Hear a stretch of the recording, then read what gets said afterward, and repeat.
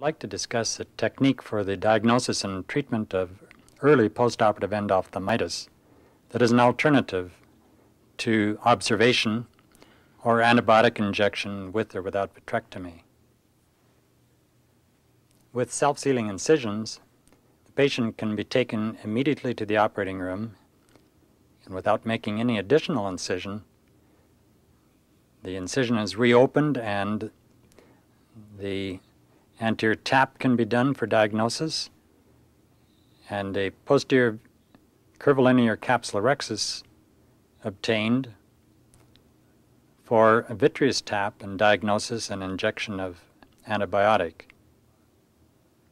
This is a barbed 27-gauge disposable needle to start the posterior capsulorhexis with viscoelastic in the chamber and under the implant, and then a capsulorhexis forceps is used to carry out the posterior capsulorhexis using the same vector forces with regrasping close to the advancing tear to create a small central posterior capsulorhexis. As you can see, this can be done under the implant by putting the viscoelastic under and just lifting the implant.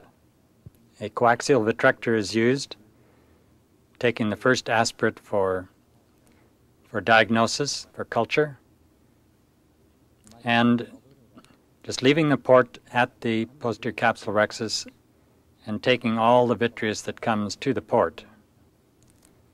This will be a shallow core anterior vitrectomy, unless a posterior vitreous detachment is pre-existing, in which case it will be a more generous vitrectomy. The antibiotic is injected by slipping under the implant and injecting through the posterior capsulorhexis into the vitreous cavity, in this case 1 milligram of vancomycin.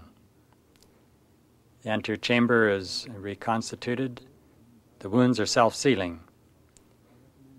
I recommend this technique for your consideration in the early treatment of postoperative endophthalmitis following cataract surgery.